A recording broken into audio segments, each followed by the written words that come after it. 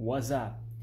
Okay, so I've cleared up a little bit of space. We have 17 minutes total. So this video is about special rectangles. The idea of this video is to show you and sort of demonstrate how one could use origami to build what I call special and harmonic rectangles. So the first we're going to go for is called the silver rectangle. Now, as you might have seen from my other videos, I am very much akin and I prefer that my origami be oriented towards the Islamic sort of traditional shapes.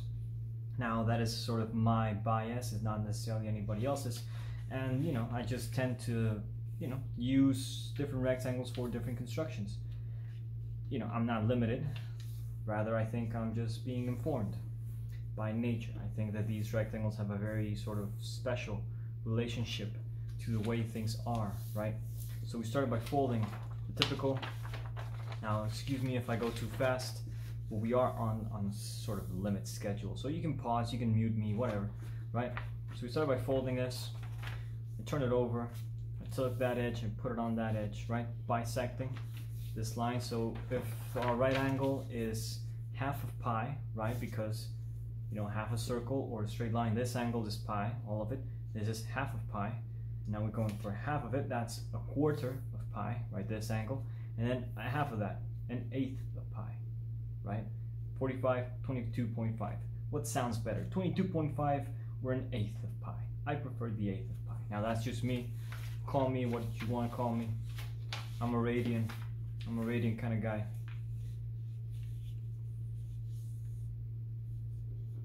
I think there are certain advantages to the degree system. There are certain advantages to the radian system.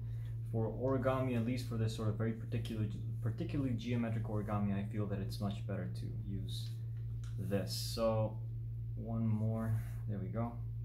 Now what I'm doing here is I'm just making really sure that two things are happening. One, the fold is originating from the point of the contact with the fold with the edge, right? Point of contact.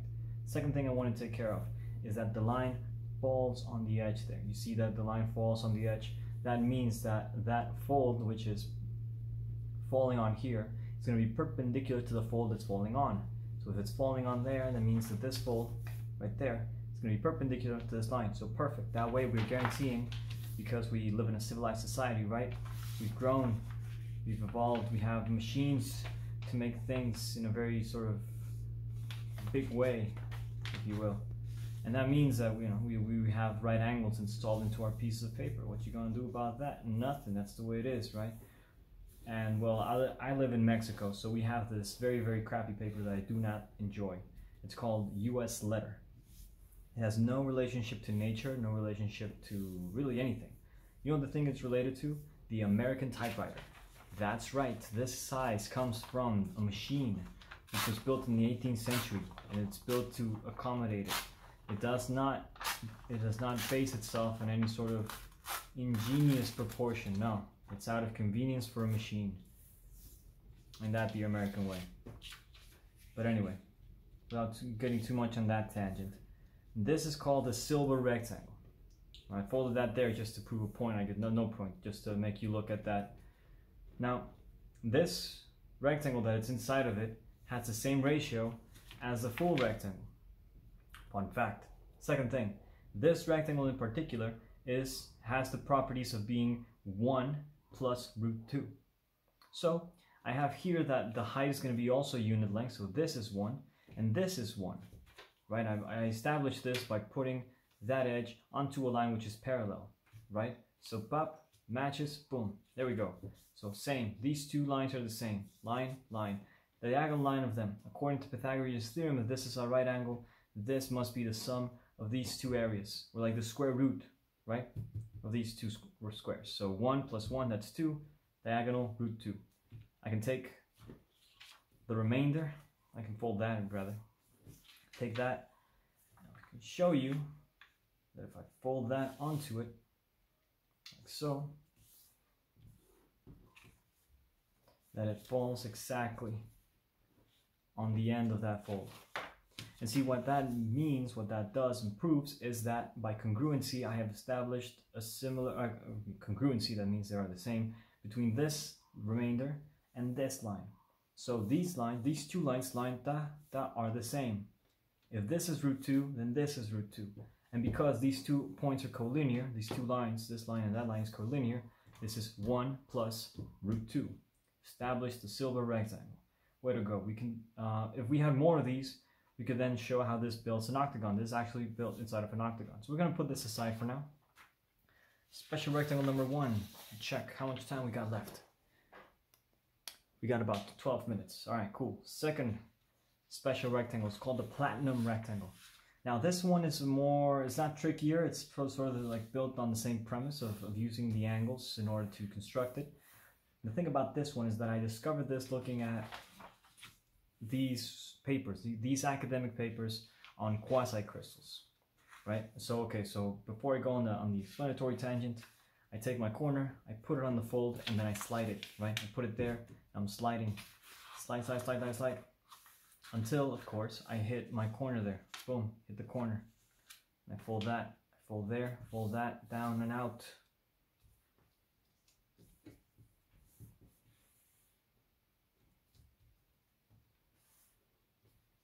There we go. Okay, so yeah, reading about crystals and crystallography and all this. Now we bisect.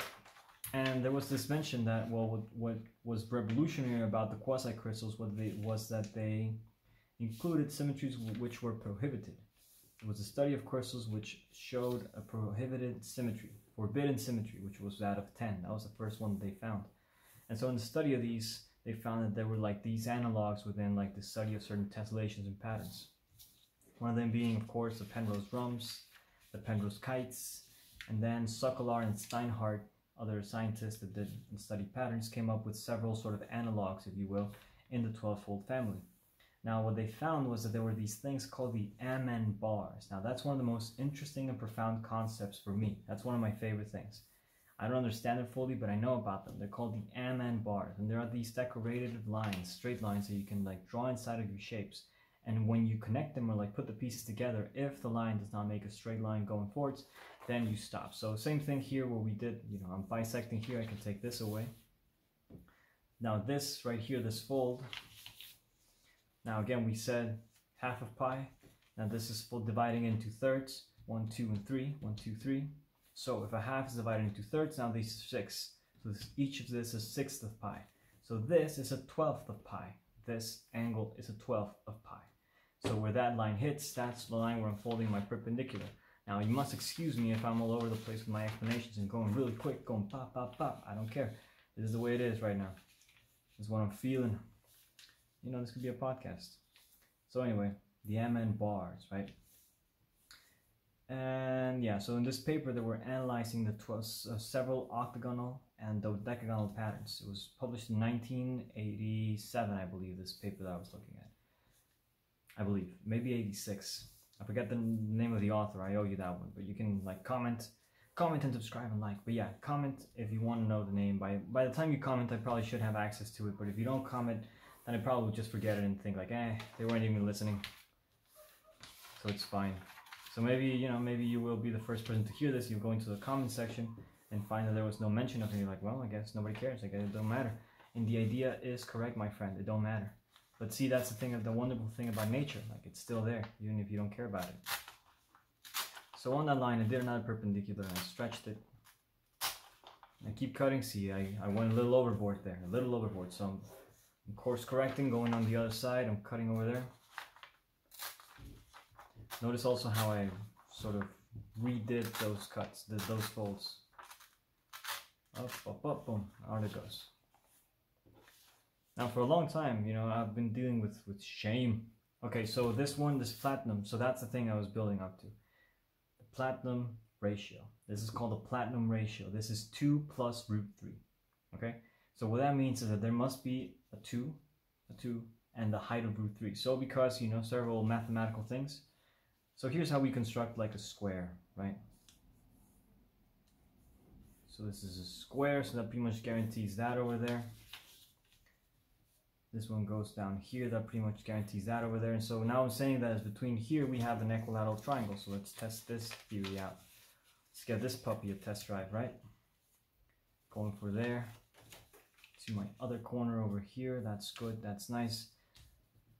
that was the first time I thought it was referred to as a platinum ratio. Turns out it didn't call the platinum ratio. Turns out it was in another paper, so I'm referencing nothing really. But that's the thing, like it's sometimes called the platinum ratio, and it's like it's not official. Like that's the silver, there's the golden ratio, but then there's the platinum ratio, and this is it, right? But it's a weird one. So you don't really hear it referred to as such that much, but it is the name of it. Or you can call it a 12-fold rectangle, I guess. Now here I'm just doing a little trick just to guarantee that, you know, the line is going through the other side. I could also fold it in half. That's a solution. Let's see, this is the line that I was looking for, this one. So that's what the one I used a little trick in order to get a little folding technique. You know, you can fold all day and then all these sort of become accessible to you. Like, how do I get that angle? How do I get that fold? And they will come. Trust me. So here we prove that, you know, these three angles are the same. Pretty much guaranteeing that congruency, that all that niceness. It's all good. Yeah, I hope you're staying safe and sound and whatever. You gotta take risks in life though, son. You gotta do what you gotta do, right? It is what it is. You just gotta, you know, you just gotta be mindful. Be mindful. So yeah, we see that two equilateral triangles. Let's just prove that they are actually equilateral triangles. So I'm just gonna I'm gonna do a little fold just to mark that square.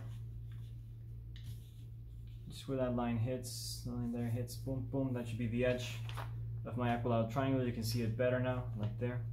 I'm just gonna take this edge and then just put it, no, rather this one on the bottom, because that's the one in the square, and then I'm gonna put it on there, on that edge. And if they, well, I can see that they're the same, like clear as day. This and the line that goes to the center, by congruency again, are the same. It should be the same on the other side as well. So we've proven by congruency and sort of elimination that we have 1, 2, and the height of root 3, because there are going to be two equilateral triangles. An equilateral triangle, so my goodness, something died inside of me. An equilateral triangle, if the unit length, if the edge length of the triangle is 1, then the height of it is going to be root 3 over 2. Let me just write this down. So this is 1, and from this point to this line, the height of it is going to be root 3 over 2. But because there's two of them, right, it's going to be root 3 over 3 here as well, root 3 over 2. So we combine them because they're both half, so now we have that these two are root 3. That's a horrible 3, that's a better 3. 1, 1, so 1 root 3, 1. So this is 2 plus root 3. This is that rectangle. So we've constructed the silver rectangle, the platinum rectangle. Now we're going to go for the golden rectangle. Let's see if we have time. We have 5 minutes. Let's see. Let's get it done, guys. All right, cool. Now the golden rectangle is 1 plus root 5 over 2. So the key clue there is the root 5. So first we need to sort of limit our space a little bit. Now I'm going to do a little fold. I'm going to be a little cheeky, because I'm going to cheat here, because I know if you do this on an A4 paper you should have no problem, but because I don't have an A4 paper, I'm going to have to cut a little bit, make my rectangle bit a little bit longer. See, my full rectangle is a bit longer. Good for me, good for me. Alright, cool. I'm going to turn this over. I'm going to get this going on. This is square, right? So in order to get root 5, I need to have two squares piled up on top of each other. So again, so with this, I'm just going to open this up. Let this not distract you. I'm thinking only of this rectangle. I won't cut that away because why bother? I put that there. Right, so I've pretty much just like done. So now I have it here. Now I have my rectangle is here, my height. Right, this rectangle has a height of 1 to 2, so the diagonal of it is going to be root 5. So what I can do is I can take this point, which is where this ends,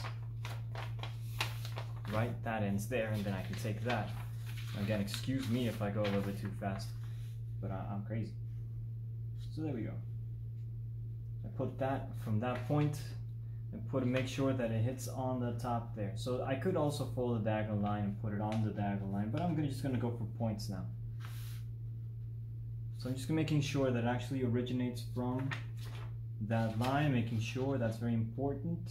And then the edge has to match over here in the top, very important as well. Now I can use this, I can just do this fold just to match, just to have like a little reference idea of it. So when I unfold, I have where it hits, right? I have the point where that is hitting. So therefore, I can use that point as a reference now to do another perpendicular line. So when we fold the line on top of another line, that's how we get perpendicular lines, right? I don't know if this is take 3 of it, so I don't know if I missed that.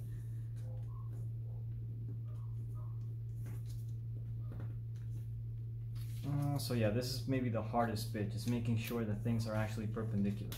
Now if your paper is big, if it's way big, this is harder than it looks. This is way harder than it looks if your paper is big. So it's cool that we're working with something that's handheld, right? In my hand, the size of my hand, I think there's a name for it. There's a name for the sort of like design that's built around the hand, like doorknobs and remote controls and that kind of thing. Electronics, handheld stuff, there's a name for it. You guys know about Poe's law, that Twitter thing, that if you exaggerate or like make things something, people won't be able to recognize it. Oh, we got 1 minute left, holy Jesus. We can do it, guys. Now why do we have a minute? Because my phone is full of stuff. That's why. So if I did this correctly, this is 1 because this is the height of 2, and then this is √5 because then this is the same as that height. See that? √5 diagonal from here to there. √5. So we have the collinear 1 plus √5. Therefore, this is 1 plus √5 over 2 because the height is 2. So this is the golden, silver, no, platinum and silver. We have our 3 special rectangles here. So thank you very much for joining us. Catch you in the next one. And yeah, do the thing you do and yeah, keep doing it. Thank you.